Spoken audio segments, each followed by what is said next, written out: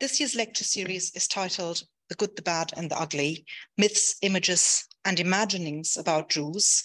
And our lectures explore the complex connections and entanglements between visual narratives and ideas of beauty, ugliness, and morality that are inherent to representations of Jews and Jewishness in the Western world.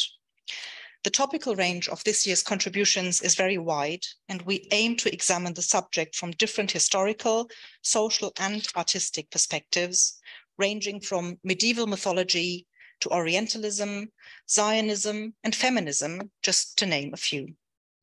Our speakers will explore a selection of diverse media, such as painting, photography, film and comics, and of course, literature as well. And superficially, one might think that in these media, ideas about beauty and ugliness appear to refer to physical markers.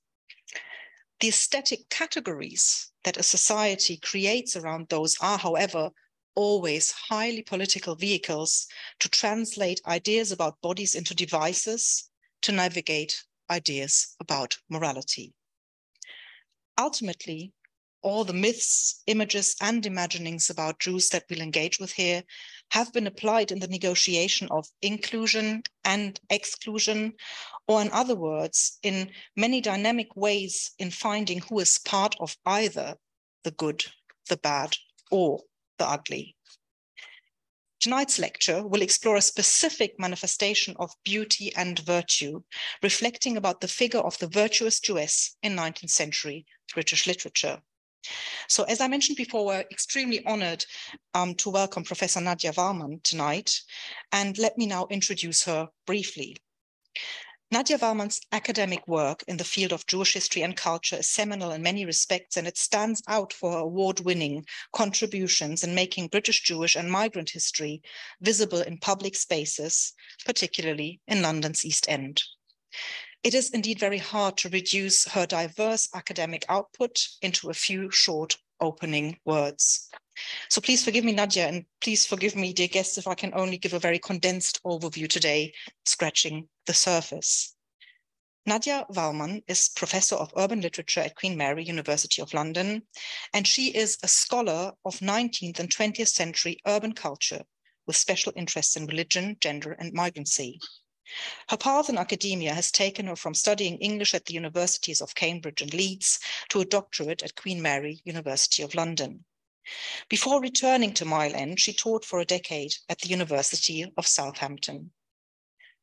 Nadia Valman's academic profile is unique in combining her innovative research on the representation of Jews in literature and popular culture with groundbreaking work in the translation of scholarly findings into accessible and attractive formats that make Jewish history and culture visible to the public. She has published widely on Jewish history and culture and has been leading in the compilation of several seminal edited volumes in Jewish studies, focusing on British Jewish women writers, contemporary Jewish cultures, and 19th century Jewish literature. Let me give you just 3 examples to illustrate Nadia's impressive research remit. The first one is the Routledge Handbook to Contemporary Jewish Cultures that she co-edited with Lawrence Roth, and that was published by Routledge in 2014. It is a collection of essays that provides an excellent array of works and brings together theory and analysis of Jewish cultural practices across the globe. And of course, I must mention tonight Nadia Valman's first monograph, The Jewess in 19th Century British Literature, that was published by Cambridge University Press in 2007. It presents an interesting reassessment of 19th century philo-Semitic literature in focusing on Jewish women's role in a wide range of literary texts. It engages with the figure of the Jewess as an embodiment of virtue, sacrifice, and reveals how hostility towards Jews was accompanied by pity, identification, and desire. And last, and certainly not least, I would like to mention Nadia Valman's broad academic expertise in translation into a wide range of highly innovative public engagement projects. And here I can spend the entire evening talking without any full stop, but I won't. So I've tried to focus on a few of her projects only. So she has developed a series of public walking tours based on her research on Victorian literary texts, such as Jewish life in Whitechapel and Jewish and Asian encounters in the pre-war East End. In 2016, she collaborated with the Migration Museum project to produce migrant literature walks. These popular tours explore different London neighborhoods through the eyes of migrant writers. For this project, she won the Hawking Award for developing understanding of public engagement at Queen Mary. She was also involved in a collaborative project with the Jewish Museum and Soda Limited, contributing to the innovative mobile app, Zangwill Spitalfields, a free downloadable walking guide in Spitalfields that illustrates Spitalfields in the 1890s, that dwells on Israel Zangwill's famous novel, Children of the Ghetto from 1892. Nadia is currently leading the AHRC-funded project Making and Remaking of the Jewish East End, and I really hope that we will have many more of these interesting productions that dwell on the intersection between academia and the public. And I was particularly thrilled to hear about a yet unnamed project, so I can't spill the beans here yet, that she's involved in at the moment, an intervention in art that will bring together Bengali and Jewish cultures in the East End in an installation at Tower Hamlets Archives. And I only just broke the news tonight that it will be launched in July rather than in mid-June, and it will be on display until September. So pencil it in and go and have a look, visit us in Mile End. So as I said, I could easily keep talking and filling in the entire evening with the impressions of Nadia's work and the great interest that it has triggered for me to have a look, and also my students who keep mentioning her Israel Zangwill app all the time. But I'd rather hand over to her myself. So Nadia, the audience is all yours. I'm going to adjust this thing for you, and I'm looking forward to your talk. Hold on, we just have to get this moving on the Virtuous Jewess. There you go. Thank you so much for that incredibly generous introduction, and thank you to everyone. I'm really honored to be here. And it's a pleasure for me to come back to this work, which is very dear to me and really was the beginning, the root of the research I'm doing now. I'm going to speak about literature in this talk, and I hope it will intersect in really interesting ways with the other talks in this series, which are on different forms of visual images. I have some images for you as well, but I'm primarily going to be talking about narratives. 19th century literary culture has in recent years proved a rich resource for anti-Semitism studies. From Fagin in the 1830s to Svengali in the 1890s, research has uncovered the persistent threads of hostility to Jews that found expression in novels.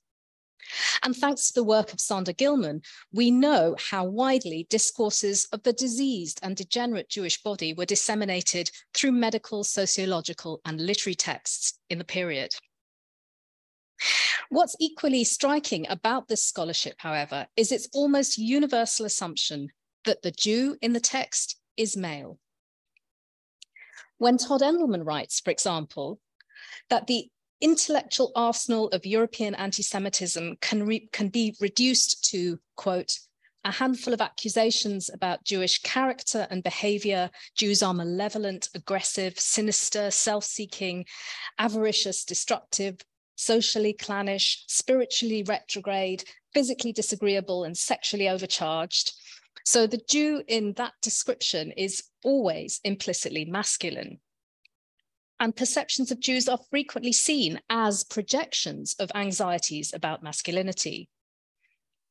As Gilman writes in The Jew's Body, his focus is on an image crucial to the very understanding of the Western image of the Jew, at least since the advent of Christianity, the male Jew, the body with the circumcised penis. Where the Jewish woman has been the object of study, masculinity is still the focus. So studies of the 19th century French Jewish actor Sarah Bernhardt, for example, have been interested in the ways that her business acumen and her Jewishness were linked to cast her as a masculinized figure. And obviously she played up to that as well in this role as Hamlet. In a different context, scholars studying the image of the Jewish mother in a modern American popular and literary culture have analyzed her as a domineering, emasculating figure produced by the uneasy imagination of the increasingly affluent but socially insecure post-war Jewish male.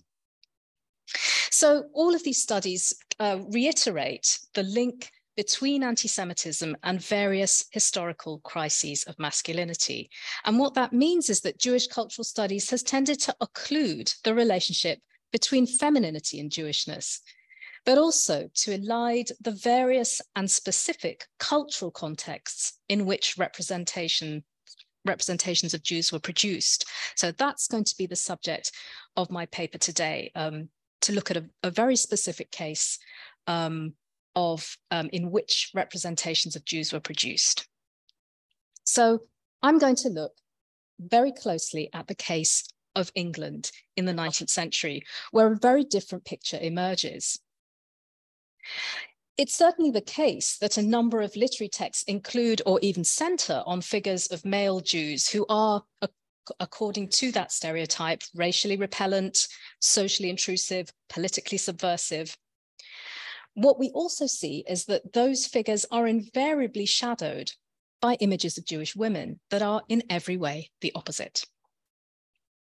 So that analysis of European anti-Semitism by Sander Gilman, that doesn't quite fit this case, and nor do accounts of the dangerously alluring belle juive, the beautiful Jewess, the Orientalist stereotype that we see in 19th century French and German literature.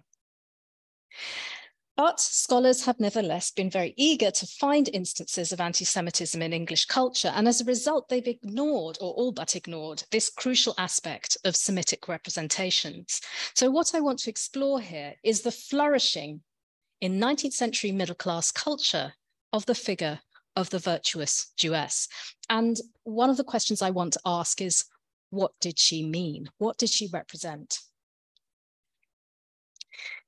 The image of the good Jewess emerged in early Victorian England in the literary culture of Protestant evangelicalism, which underwent a dramatic revival in the decades following the French Revolution and the ascendancy of a pious and patriotic middle class.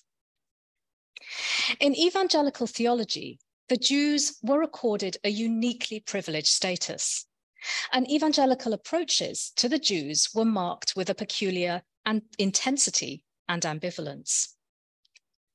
Victorian evangelicalism reinvigorated the ideology of 17th century millennialism. English evangelicals stressed not the rupture between Christianity and Judaism, but their identification with God's chosen people, and especially with its Bible. Writers often evoked the familial relationship between Christians and Jews. Jews were said to be kindred as concerning the flesh of the Savior himself, or God's peculiar family. So there was this kind of affection and intimacy that was felt with Jews. Although at the same time, it coincided with a severe critique of Judaism as archaic, law-bound, and corrupt. So rapprochement with Jews was sought with a view to their conversion. And evangelicals pursued this with indefatigable vigor. So this slide that you're seeing here is an example of a provincial Jew society, a conversion society. There were many, many, many of these all over the country.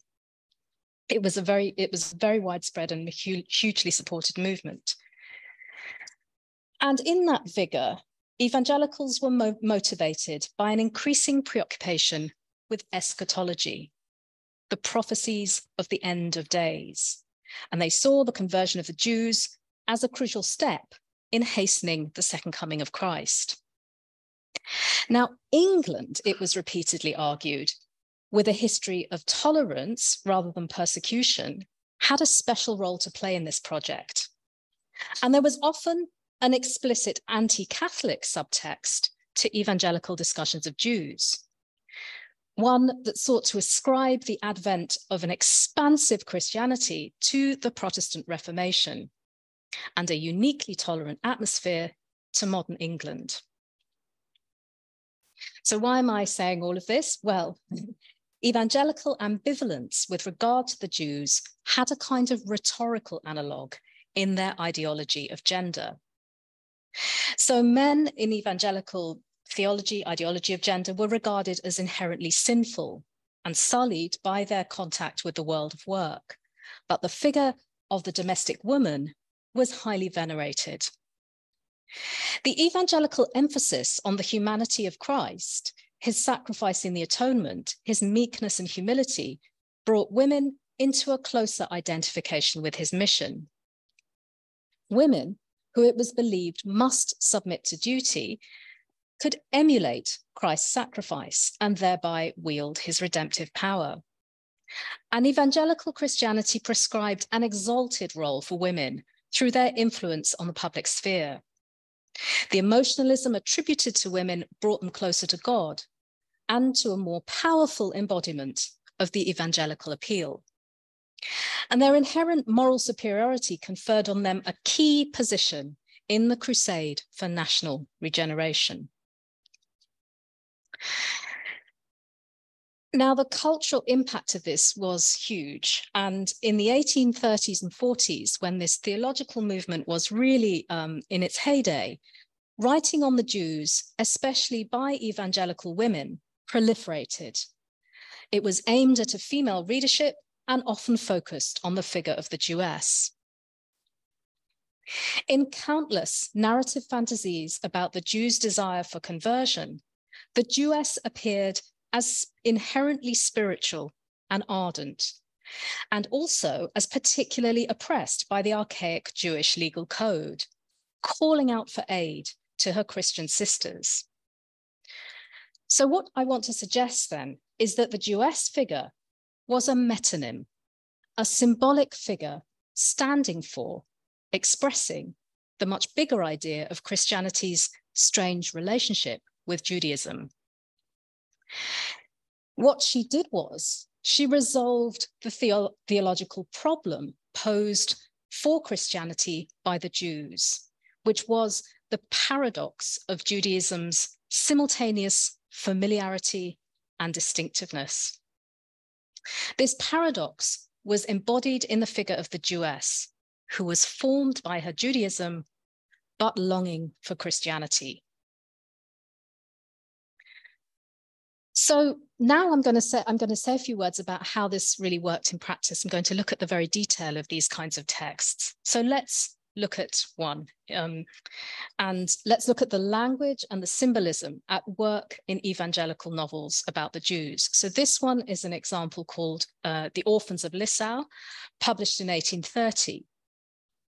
And in this novel, which is, I think, also, it's supposed to be a memoir, so it's actually not supposed to be a novel at all. The Jews, and this is published in the 1830s, in 1830, the Jews' double potential for both obduracy and salvation is quite clearly projected onto gender difference. So the author describes two Jewish children, Raphael and Gertrude. The boy is dark-eyed and energetic, while the girl is fair, blue-eyed, and gentle. Now, for evangelical readers, these physical and psychological traits are loaded with significance. The Jewish male is energetic and disruptive, while the female is submissive and introspective. She blends in with her environment rather than standing out from it. The blue eyes of the Jewess are contrasted with the impenetrable black eyes of the Jewish boy. Her body and temperament, and also perhaps her Teutonic name, Gertrude, anticipate her destiny as a Christian proselyte. This gendered bifurcation of the figure of the Jew characteristically structures conversion literature. While the texts point repeatedly to the Jews as a troublesome and resistant presence, at the same time, they also invariably draw on the virtues ascribed to women to insist on the redeemable nature of the Jews. That is to say, they mobilize a strong strain of philo-Semitism. Evangelicals were also deeply concerned with the form and nature of conversion. And again, they used the idea of the difference between male and female Jews to map what they understood as the distinction between false and true piety. In a letter from a converted male Jew published in the Christian Ladies' Friend and Family Repository, this is one of many, many journals produced by conversion societies in 1832, the narrator describes how his religious doubt was inaugurated by contemplating the irrational pedantry of Jewish law. When he began to read the New Testament, he writes, he compared it with Moses and the prophets and found that they corresponded in every respect. And eventually he came to the logical conclusion that the Christian religion must be the best because it is generally professed by all civilized nations. However, the rest of the letter labors to disprove this motive for conversion. He declares, I found afterwards that it is not by philosophy and reasoning that a man is converted, or that water baptizes him. It is the grace of God which converts a sinner, and the Holy Ghost which baptizes him. And he understood this, he says, because finally, in a moment of destitution and despair, quote, involuntarily as it seemed, I called on the name of the Redeemer to strengthen me by his example of humility and patience, which he gave us while he walked in this world. So it was only through a spontaneous, non-rational, and submissive need that the narrator realized his conversion had been confirmed. Now, evangelical writers associated the activities of reasoning, logical comparison, and measured decision-making as typically masculine. So what you see here is that the writer's masculine mind has impeded the ascent of his soul. In evangelical accounts of the proselytizing of Jewish women, such rationality is absent. Instead, there's an emphasis on the spiritual and affective components of religion, and persuasion happens without recourse to or even need for argumentative proofs. A letter to the Jewish Herald, another conversionist periodical in 1849, contained the narrative of Mrs. D, a woman who had been brought up in the Jewish religion. Later in life, she writes, she became the subject of many great and sore troubles, and being ignorant of the only way to access to God, I was bowed down with continued sorrow. This emotional yearning was only relieved when she met two young ladies who, quote, conversed with me on the all-important concerns of my never-dying soul. So here, as in many other narratives, religion is shared between women and fulfills needs ascribed to them as women, human and emotional needs. Now, the trials of conversion supplied an inherently novelistic narrative. Jewish conversion autobiographies, supposedly produced by Jewish women, were a particularly popular subgenre. These texts follow a strict formula, relating the spiritual rebellion of a Jewish daughter against her family and the persecutions she suffers as she courageously clings to her newfound faith. The story of Leela Ada, for example, published posthumously in the 1850s in a series of books by her editor, her so-called editor, the Reverend Osborne W. Trenery Hayway. This man was later prosecuted by his publishers for fraud. So I think was the author. These books describe the heroine's disillusion with her religious education, which had been based on the Talmud. And she describes this as an impure, stupid fabrication composed by fallen and sinful man. She increasingly holds the strong opinion that the advent of the Messiah is probably near, and her instinctively, quote, simple, devout reading and study of thy holy word, the New Testament. In each of these apparently personal observations, we actually see some standard evangelical beliefs ascribed to the Jewess.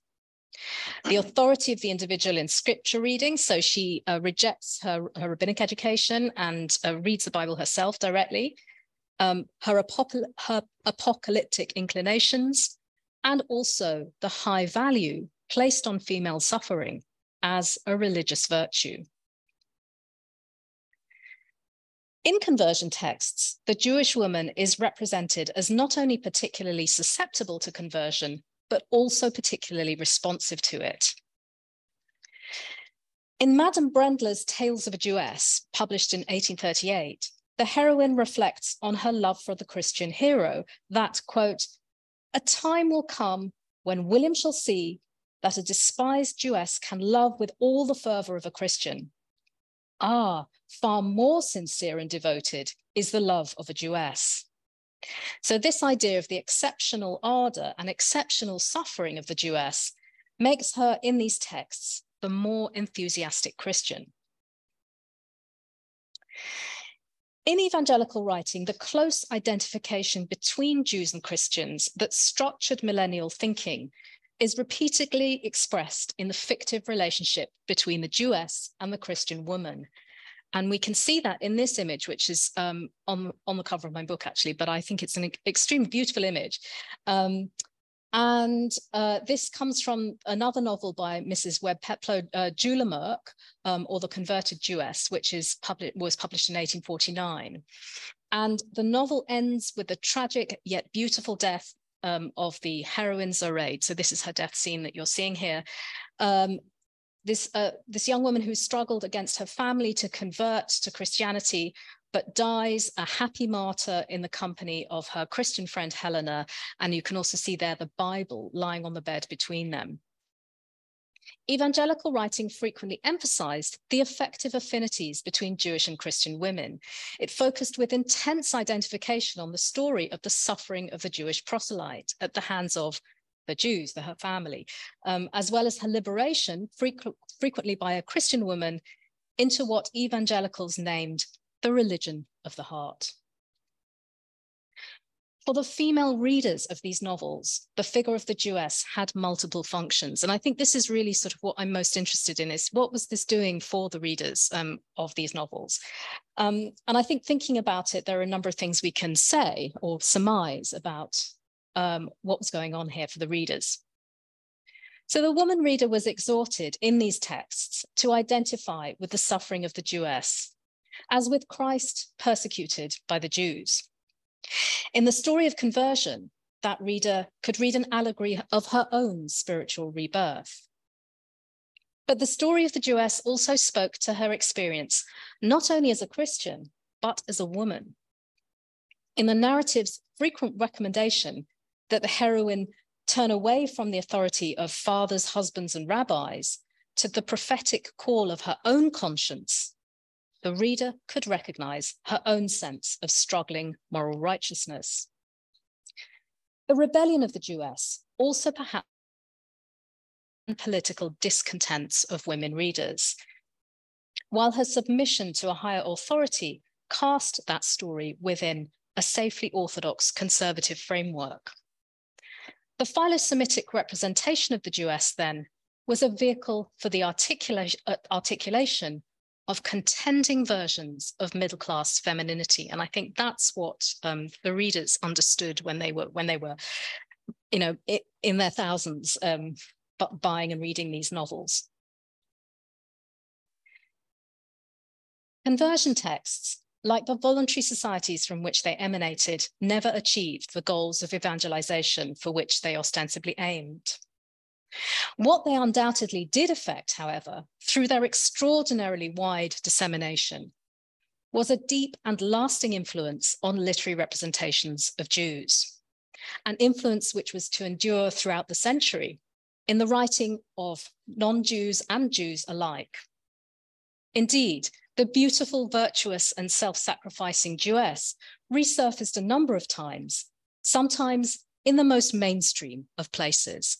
So I'm going to spend the rest of this talk talking about two examples, much more well-known examples than these fairly obscure popular novels of the 1830s. So the first one I'm going to talk about is Anthony Trollope's great satirical novel of 1875, The Way We Live Now. Now that novel is best known for its fantastically gruesome villain, the fraudulent railway loan financier, Augustus Melmotte, who is probably a Jew. It's actually never said that he is a Jew, but it's suggested that he is. Melmotte inhabits a decadent London society in which the aristocracy has gambled away its wealth, abandoned its feudal responsibilities, and shamelessly exploits the privilege of rank to obtain further credit from the commercial classes. Now, all the upper class men in the novel fail in their duties towards women, but Melmotte fails most heinously of all in his cruel treatment of his only daughter, Marie, whom he cynically uses in an attempt to get his hands on English land.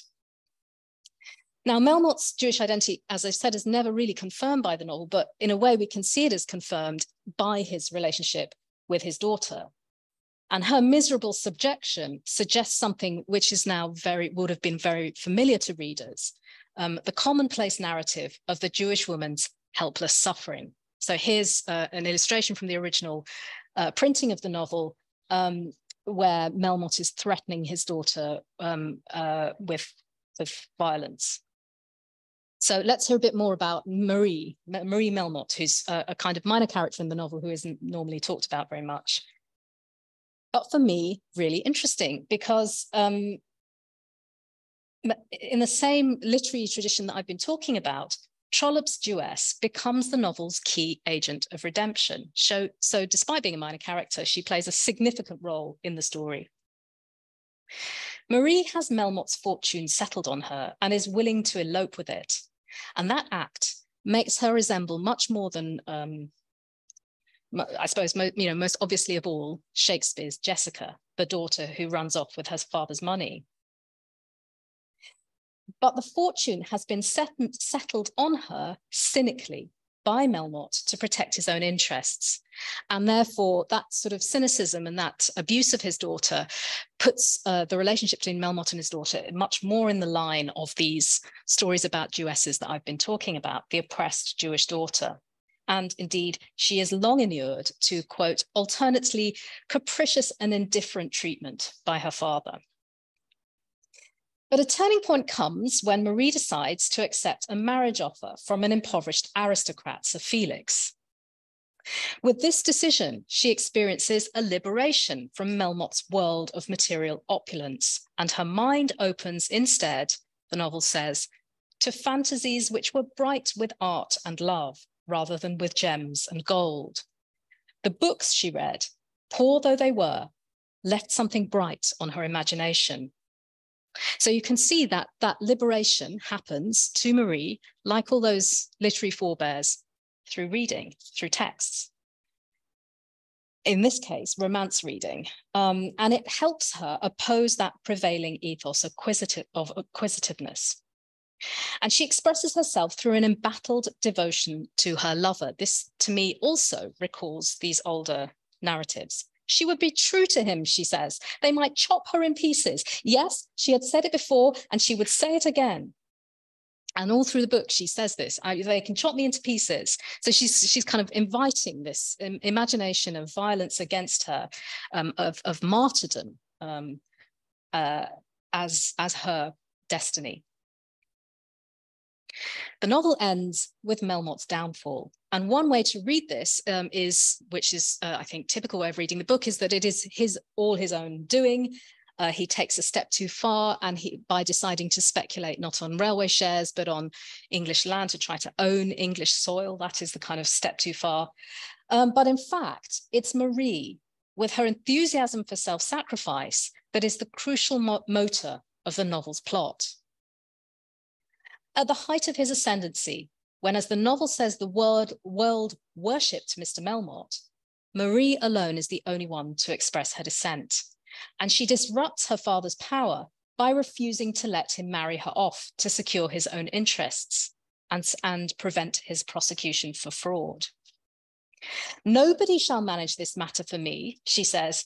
I know what I'm about now, and I won't marry anybody just because it will suit Papa. So that willingness to risk violence at his hands, that is what undermines his power. Thus, single-handedly, the rebellion and self-sacrifice of the Jewess triggers the downfall of the Jew. Marie's romantic imagination combats Melmotte's amoral pragmatism.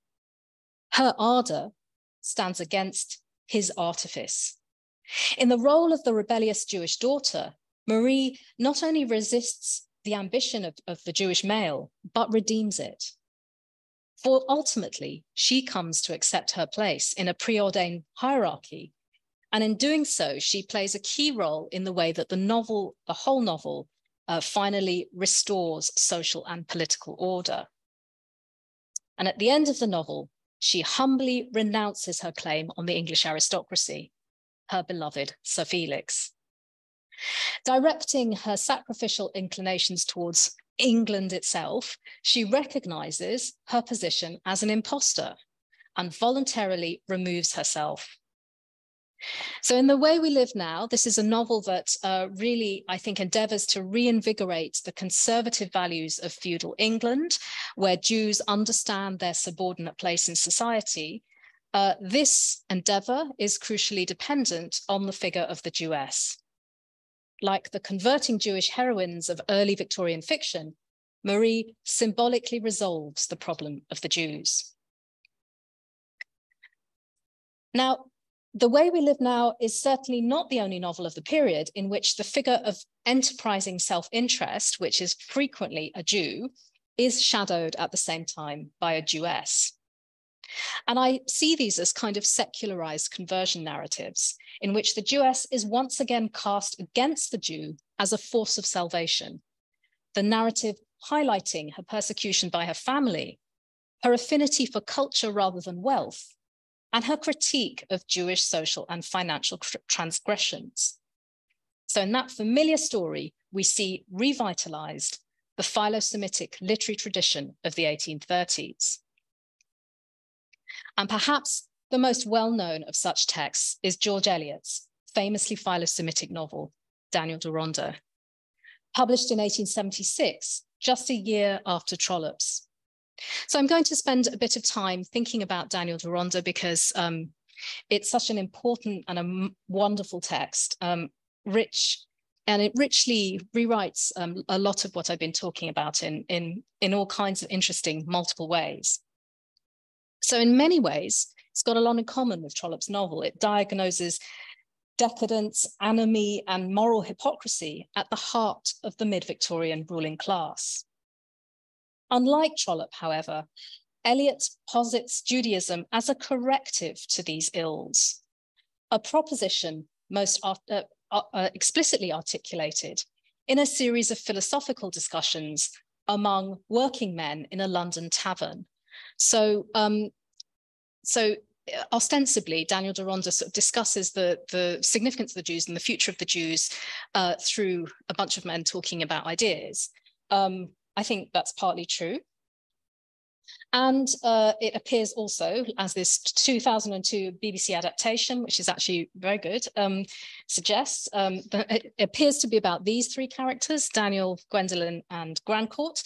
But I think that the key argument of the novel is actually advanced through these two characters, two Jewesses whose stories are at the margins of the main plot of Daniel Deronda. One is an assimilated cosmopolitan, the other is a religious nationalist. They exist at the edges of the narrative, but are central to understanding its messages. So in her version of the story of the Jewess, Eliot, and it should be said that Eliot once wrote a very scathing novel about a scathing essay about evangelical novels, so I think it's very clear she had read them. She knew what she was talking about. And I think in her use of the figure of the Jewess in this novel, she demonstrates striking debts to, as well as radical departures from, the tropes of that kind of fiction. Excuse me. So Daniel Deronda is the adopted son of a baronet. And he is shameful about his birth because his birth is unknown. And this has bred in him a sympathy with outsiders and a particular interest in the history of the Jews. The key turning point in his story is his encounter with his previously unknown mother, the woman on the right of this slide, who summons him to Genoa to tell him the story of her life. Also, to his astonishment, she discloses his true identity as a Jew. Now in the grip of terminal illness, Deronda's mother reveals herself as the Princess Halm Eberstein, formerly the opera singer Leonora Alcarizi, who fled her restrictive family to devote her life to art. And here I'm pretty sure Eliot was thinking of the French Jewish actress Rachel, who came from a poor Jewish family and who Eliot saw act on the stage, and perhaps also of Sarah Bernhardt, although Sarah Bernhardt had a very different life to any of Eliot's figures. So Alcarizi does a long monologue in the novel telling her life story, and it represents one of Eliot's most passionate protests against the suppression of female vocation in Victorian society. The opera singer recalls the intractable clash of wills between herself and her father. "He never comprehended me," she says, "or if he did, he thought only of fettering me into obedience. I was to be what he called the Jewish woman, under pain of his curse. You can never imagine what it is to have a man's force of genius in you and yet to suffer the slavery of being a girl." However, it was in this context that she first learned to dissemble so well.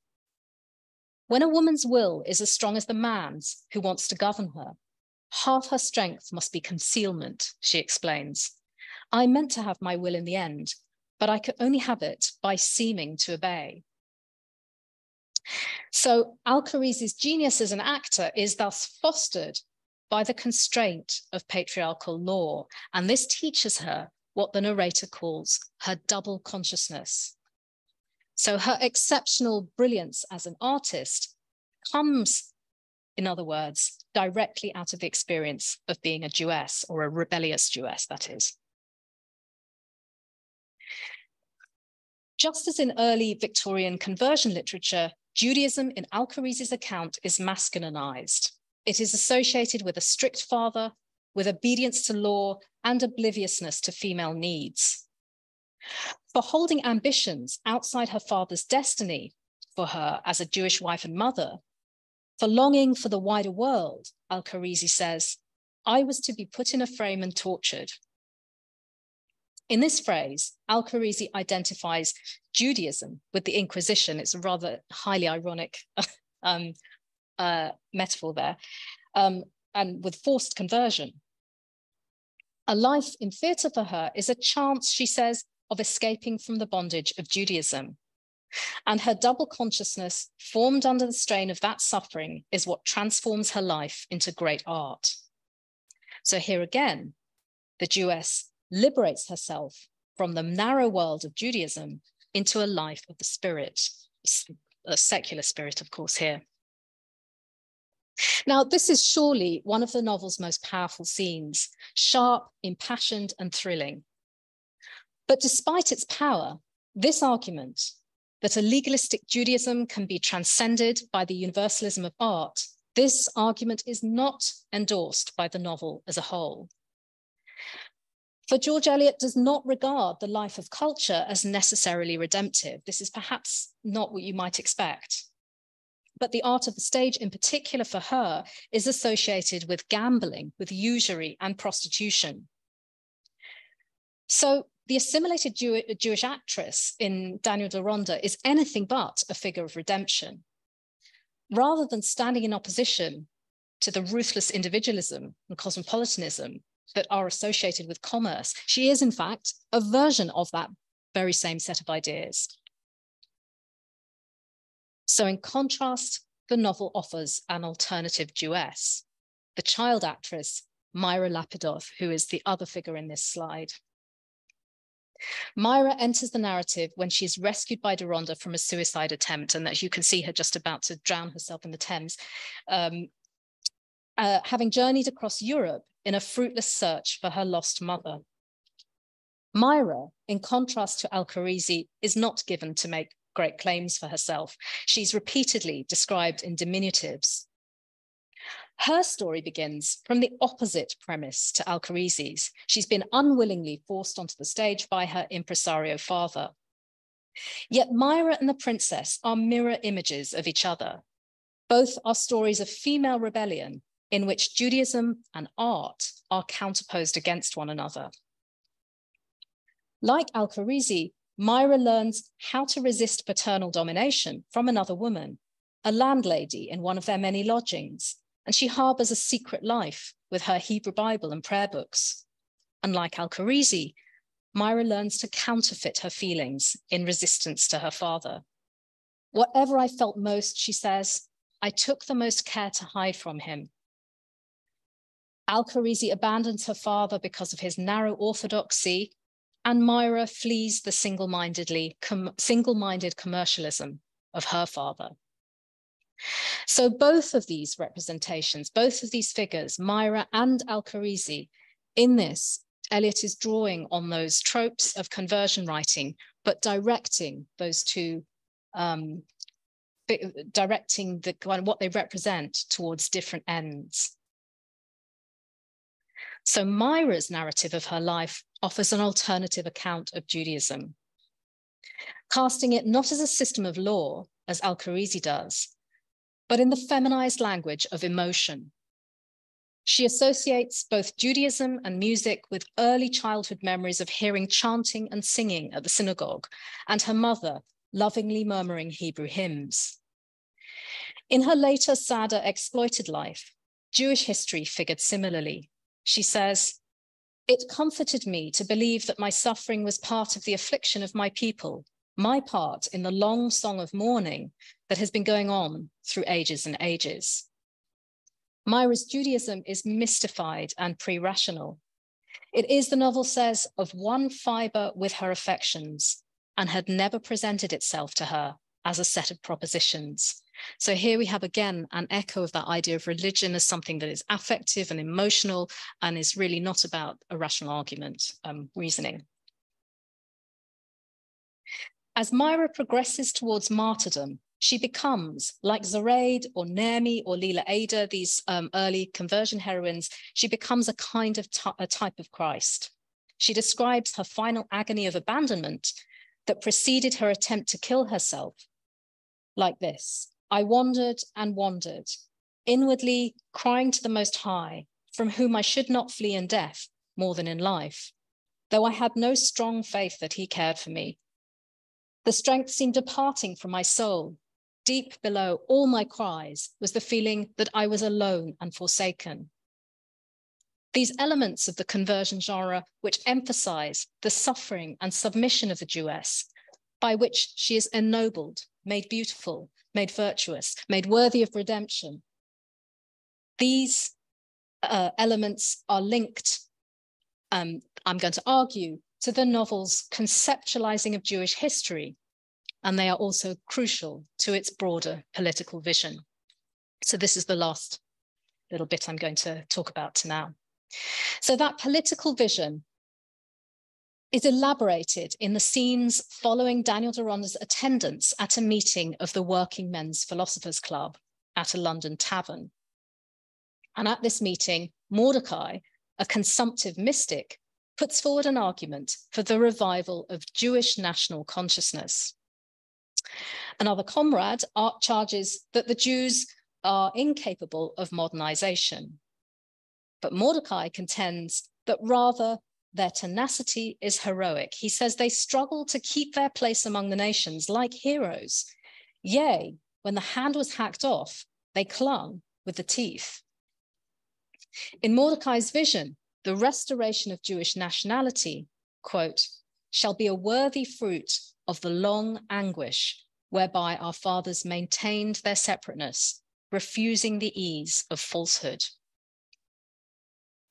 Now, Daniel is intellectually persuaded by this argument, but crucially, he needs to be moved by its emotional power.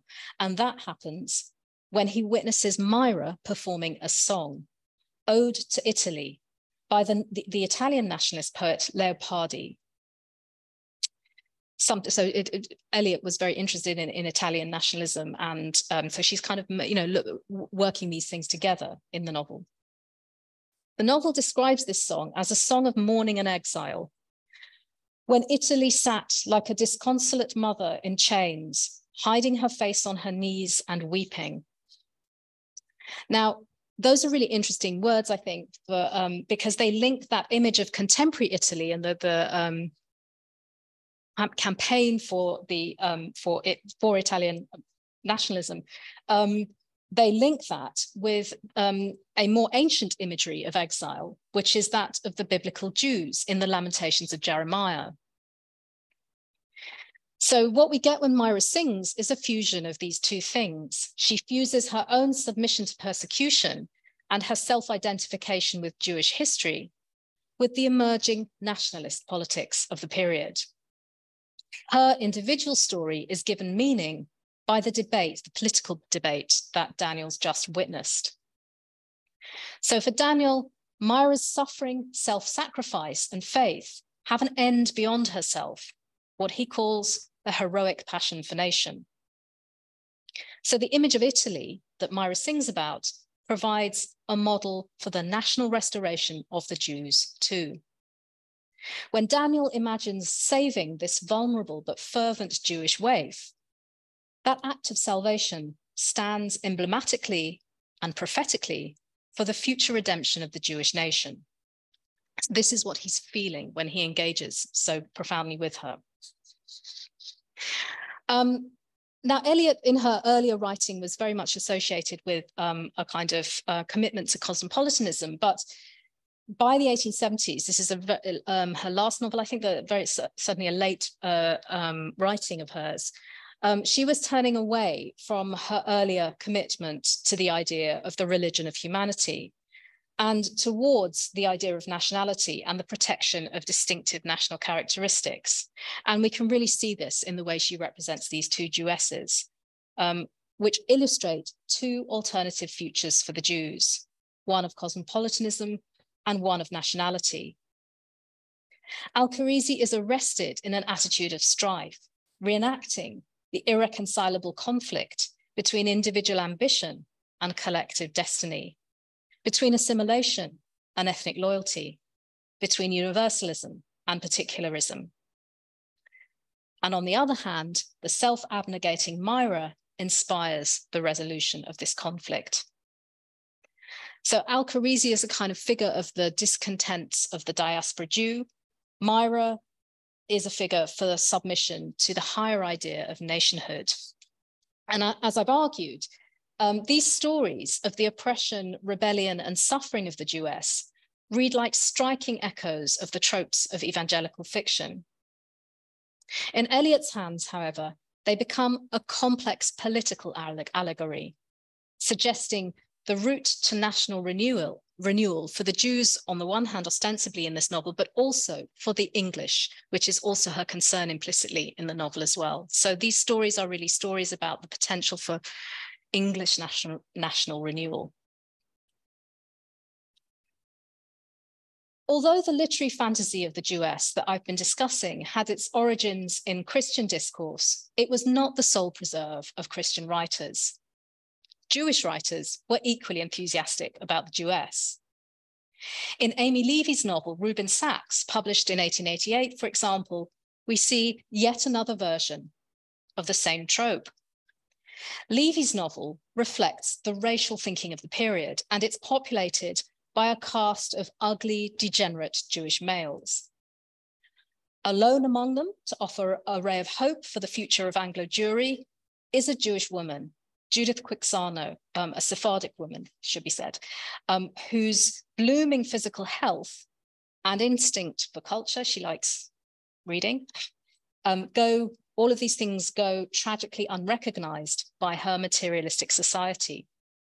So again, like earlier writers, Levy depicts her Jewess as redemptive, as transcending the Jewish world that limits her possibilities, but whose exceptional sensibility is formed precisely by that restriction.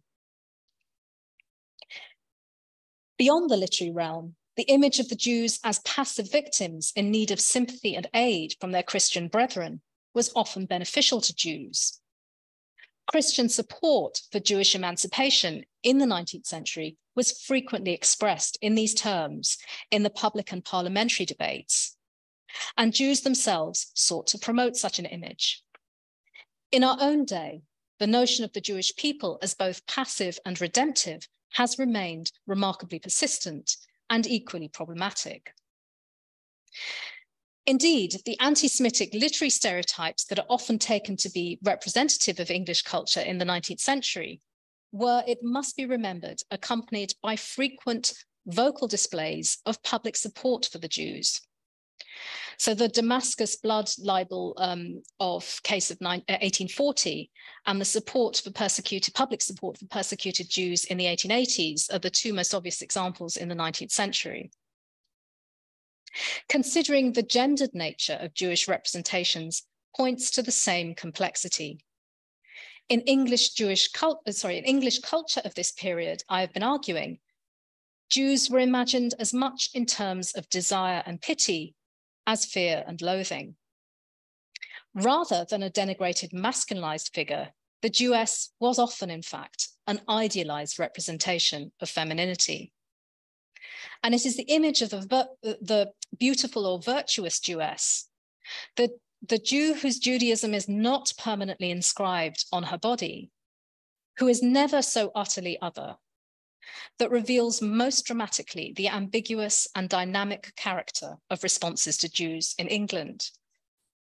Considered alongside the more well-known literary stereotypes of Fagin and Shylock, the image of the good Jewess demonstrates that Jews could function not simply as an other, but also simultaneously as an ideal self. Thank you.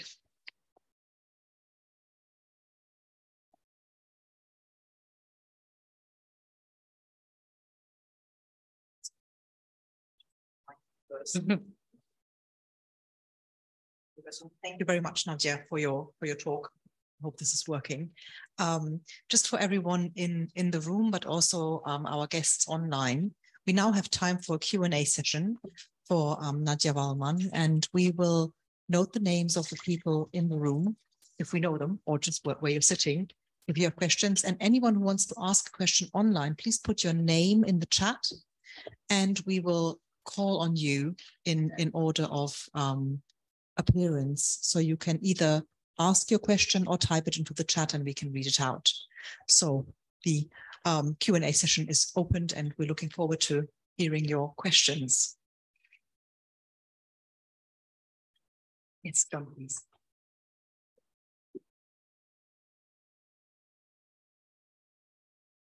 Thank you so much, Nadia. It was a wonderful talk and so thought-provoking.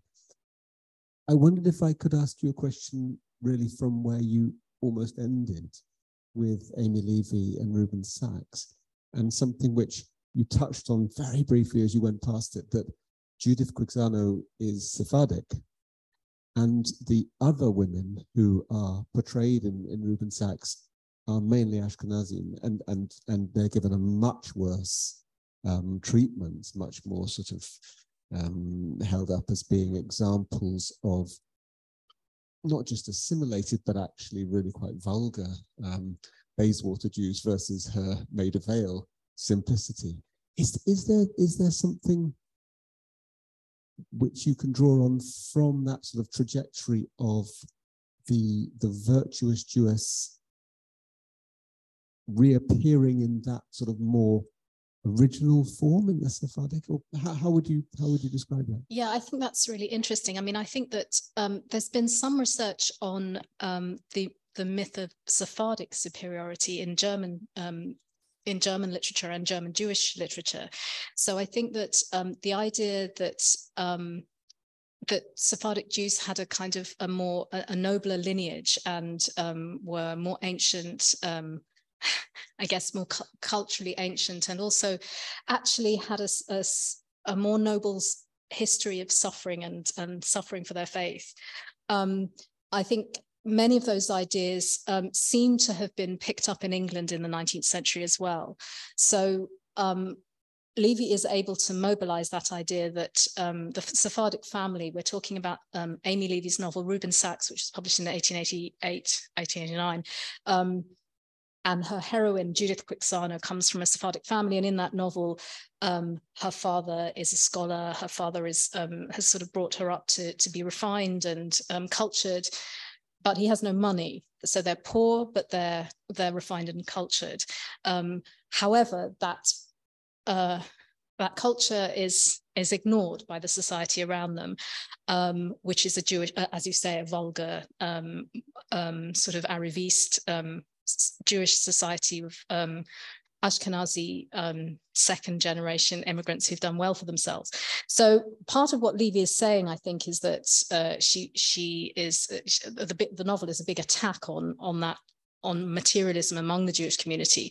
But she does that by way of suggesting that there is this alternative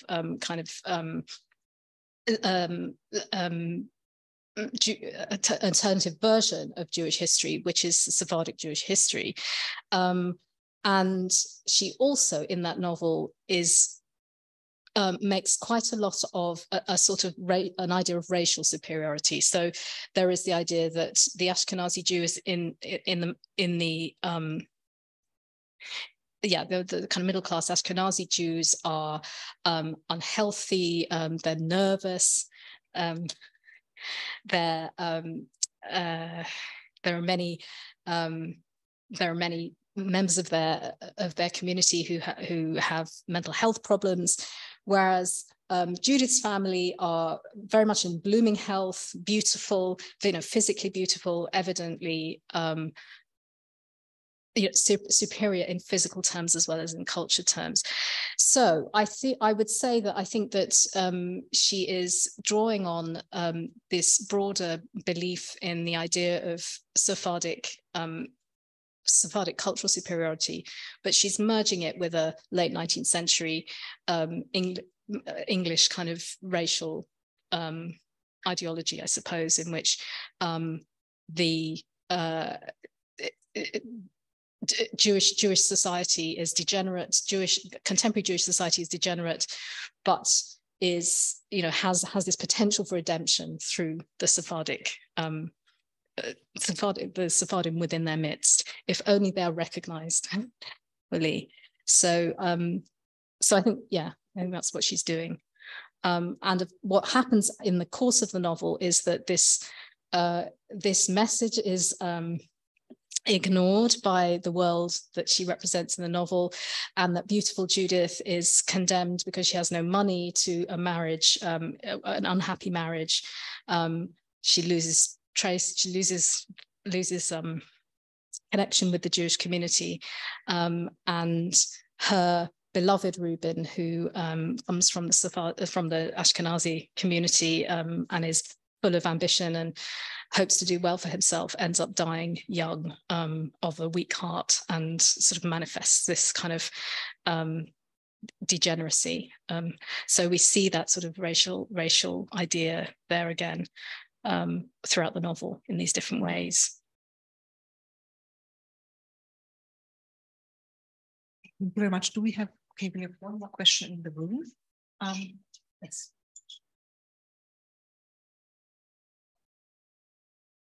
Thank you. Not so much a question, but an observation which may or may not be useful in the context of your discussion of this novel, The Orphans of Lissau, which of course I have not read. You mentioned, or you pointed out, that the name of the female protagonist, Gertrude, was somewhat unusual, and indeed it is of course not a common Jewish name, but I wonder whether there is a link here which the author may have been aware of to the late 18th century very popular novel all across Europe by the Swiss pedagogic reformer Pestalozzi, Gertrude and Lienhard, which is also about a pair of siblings and their sort of utopian upbringing. This was certainly something that was known all over Europe, and I wonder whether there's either a deliberate or subconscious loan of that name, which otherwise doesn't seem to make much sense. But obviously, I haven't read it, so I don't know. Well, that's very fascinating. Is Gertrude in that novel also the kind of ideally educated child? Yeah. Yeah. So it's sort of associated with a kind of with the good. Yeah, well, yeah. I mean, have a look at it. I mean, it struck me that, I mean, first it's 20 or 30 years ago since I read it, so it's not very fresh in my mind, but I did read it at one point. And the setup seems to be sort of analog, so it might be worth exploring. It may be a dead end. And the other thing, the way we live now, which I have read more recently, I always thought that it was fairly obvious that Melmoth was Jewish, even though it's not said. I mean, isn't he said to hail from Frankfurt? And he has some clear Yiddishisms in his manner of speaking. I seem to recall, but yes, it's not a very important aspect. But to the reader, even if he's not given the label, it was fairly obvious that yeah, he is sort of foreign in some unclear way. But what's really interesting, if you look at the original illustration that I actually used as a slide here, you can see that he is not actually distinctly anything other than a Victorian gentleman. He doesn't look any different.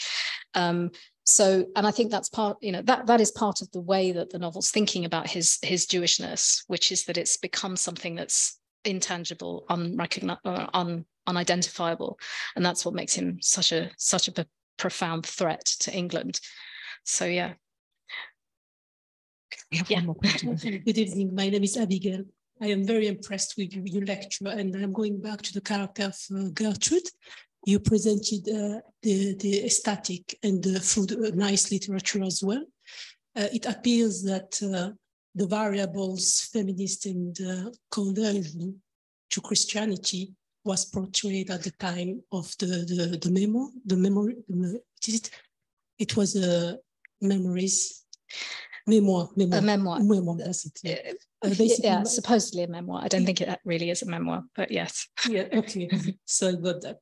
I wanted to ask you if the conversion was made through seduction of Jewess, and if later on it was applied for men as well. So are you asking, is the narrative of conversion, so is that part of the story that she's converted in order to follow a man? Is that what you're asking? If it was the case, the circumstances, and if it was applied the same way for men at the time outside the memoir? In real life or in books? Yes. In real life, you see, real life it's a very difficult one, because I think that my research suggests that there really wasn't very much conversion happening. Right. So there was a lot of publication, writing and reading of these books by Christian readers, but actually the campaign to try to convert Jews really didn't work, because they essentially weren't really interested, and it was very difficult to convert them. So, but nonetheless, people who were involved in conversion still felt it was a very imperative task to endeavor for, to work towards. So you did see all these books being published, but the records of the London Conversion Society for Jews, for example, show that there were very few conversions that actually happened. So I think that actually in the period before Jews had sort of equal civil and social rights with others, there was an incentive for people to convert, for Jews to convert, if they were entering into marriages or if they're entering into societies. But after that change, there was very little incentive. And for poor people, who were the main object of these conversion societies, there was very little incentive for them to convert unless they believed it. So a few did, but most of them didn't. So that was my understanding. So I am up to date. Okay. Yes. Thank you very much. Thank you. We have one question online from Sonia Collins. Hello, Sonia. And she says, first of all, thank you so much for this excellent talk. You've spoken about some of the perceived mutability of the Jewess in terms of conversion narratives and not being physically marked by circumcision. I was wondering how Maria Edgeworth's Harrington might fit in with a sympathetic character who's raised as a Sephardic Jewess, but turns out not to be Jewish in reality. That's an excellent question. And I think that perhaps Maria Edgeworth is the most interesting writer of all in this period, because she is interested in all kinds of very complex issues around Judaism, including the psychology of anti-Semitism and how it's used to control children, how it sort of becomes a trauma in later life. All kinds of interesting things like that. That's not what you're asking, but I just thought I'd say that. But I think that she is really, I mean, this is a novel published in 1817, so it's really before any of this ideology of race. So in her period, a Jew can convert to be a Christian can appear as a Jew. All of these things are not marked, they're not permanent. There's nothing that can't be changed by will, by education, by environment. So I think that she's actually presenting a very different concept about the as you said, the mutability, whether Jewishness is something that is inherent and marked and immutable or not. And she is certainly of the view, unlike all of these writers that I've been talking about today, that neither Jewishness nor Christianity nor anything that that were later considered to be inherent differences are inherent differences. I have a question, if I may. You too, Marcus? Sure. Okay. May I go first? Thank you. Very rude, but I apologize anyway. So I have a question, and you have to forgive me for that, Nadia. I haven't read Daniel Deronda, but you've got a treat ahead of you. I was very enthusiastic about the BBC adaptation. It is very fascinating, and I was wondering, one pattern that I saw there, and I'm definitely going to read the book after watching it or rewatching it, because I watched it when it came out initially. What about the relationship and basically Myra being the benchmark for Gwendolen in Virtue? I was quite fascinated by that and by the strong visual language linked to that. So Myra basically being the better English woman in a way, even though she's in a very specific context here. How does that work? Yes, that's a really good question. And I'm thinking I might be misremembering here, because I saw it in 2002, which is more than 20 years ago. And I seem to remember that it rewrites the novel insofar as it makes the last scene, the marriage between Myra and Daniel, at which Gwendolen attends. And sort of all characters turn up at the wedding, like it's Jane Austen or something. Whereas in the novel, these are two stories that remain apart. And actually the story of Gwendolen, who is a member of the English upper ruling classes, encounters Daniel, but her story diverges from his and they can't be reconciled ultimately. So I think perhaps the novel is underlining what you're suggesting here, that what they're putting in front of Gwendolen in that final marriage scene, the wedding scene, is this ideal virtuous womanhood, this model that she, as a reformed and self-conscious and self-reflective character by the end of the novel, can look to and admire. So I think that the adaptation is perhaps underlining what is there in the novel, but not quite so clearly said, or at least the novel is maintaining some kind of dissonance at the end, but the adaptation isn't. Just made me want to read it even more now. So, thank you.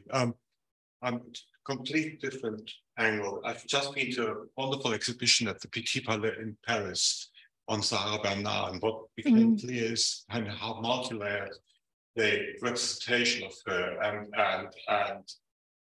on both sides of the channels were, and she clearly appealed to certain markets and different markets. And I'm just wondering about kind of the markets side of your story? And how far were these tropes used intentionally, appealing to a niche market, became mainstream? You mentioned some numbers, but I would like more to have some more information about this side. Yes. Well, I think that's an excellent question. It's absolutely the right question to ask. And I think really what I was interested in doing in this research is to try to see what the relationship between novels that we consider canonical now, such as George Eliot's Daniel Deronda, Trollope's The Way We Live Now, which were very much highbrow novels in their time.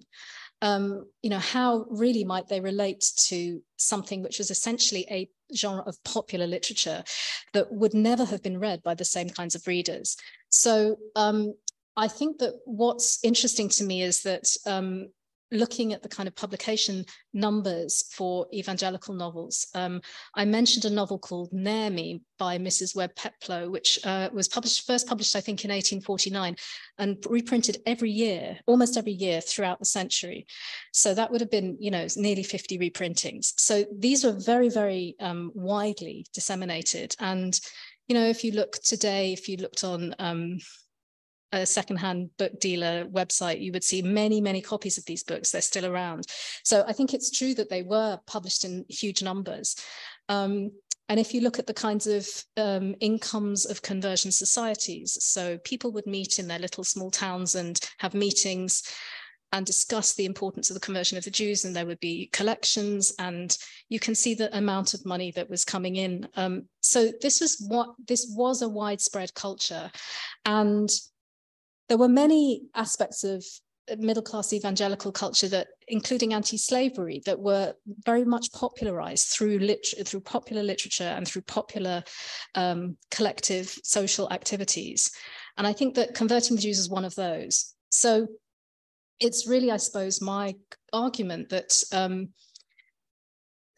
while this is really how kind of tropes enter into a sense of a kind of enter into the broader consciousness, is through many, many people being involved in them. So somebody like George Eliot was absolutely scathing about evangelical culture.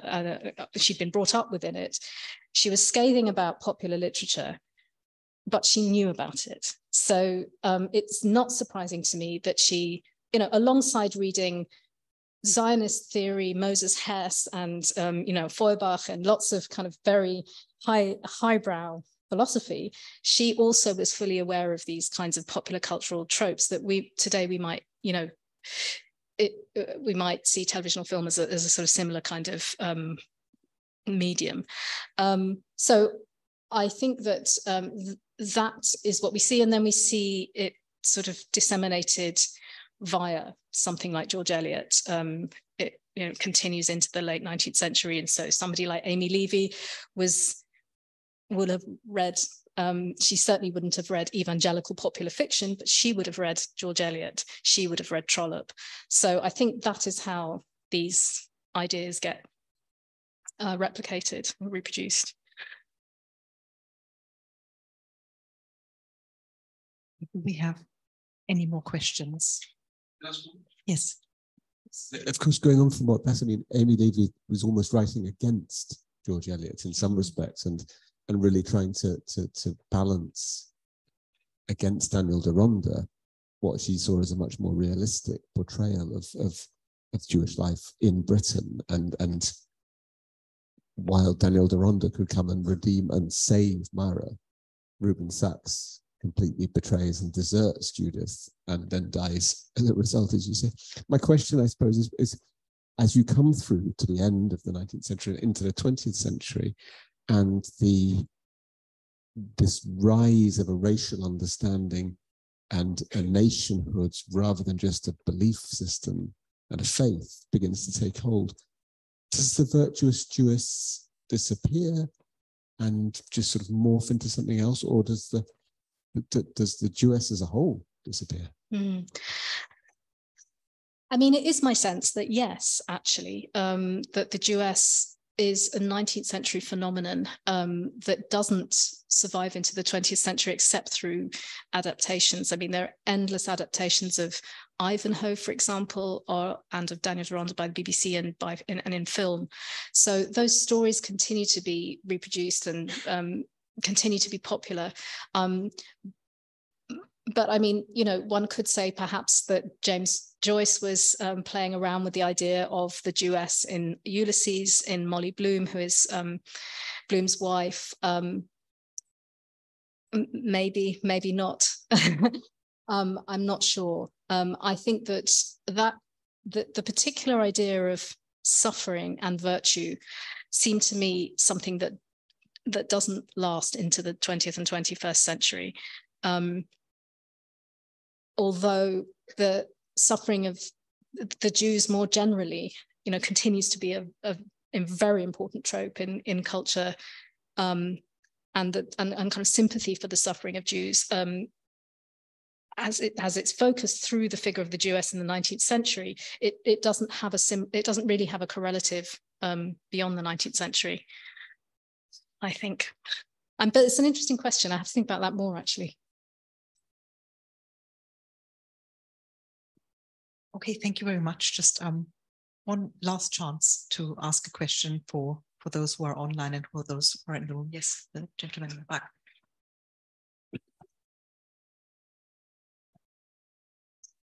Thank you very much.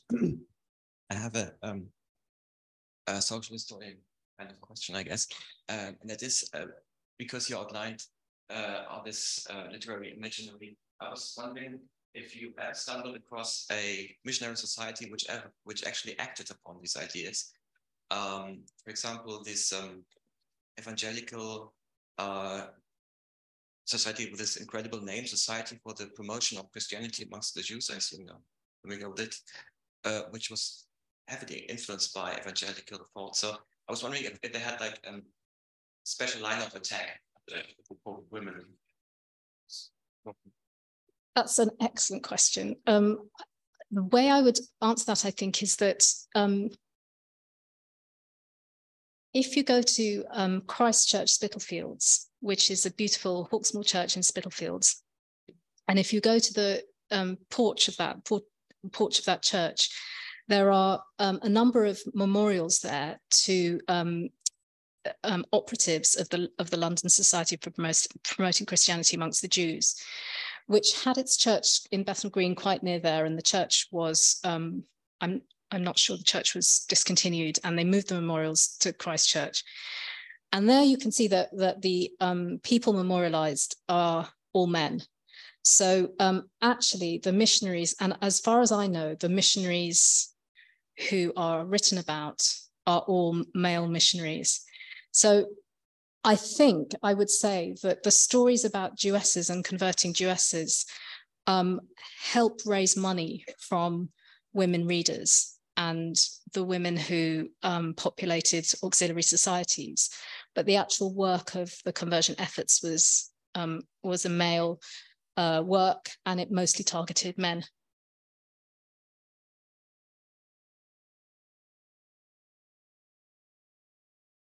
And a short follow-up, but you mentioned that they weren't very successful in converting Jews. So did they ever reflect upon why, and did the image of the Jews come up? Well, they sort of narrativize why all the time already, because in the stories, Jews are very resistant. So they expect Jews to be resistant to conversion. So it's not surprising when they are.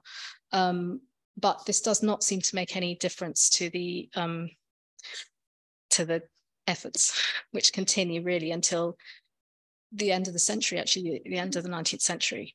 So I think that it is a self-fulfilling narrative in a way, which is the resistance and obduracy and resistance of Jews to Christianity is something that they expect to encounter.